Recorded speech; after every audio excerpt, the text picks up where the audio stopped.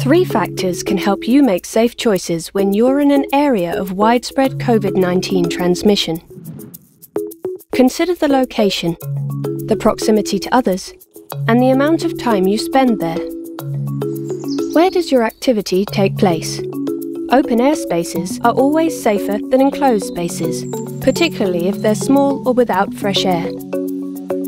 Proximity to other people is also important.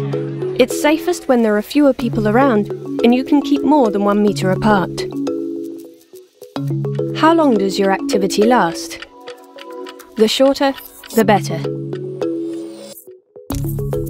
Think about each of these factors and avoid situations where the risk dial is high.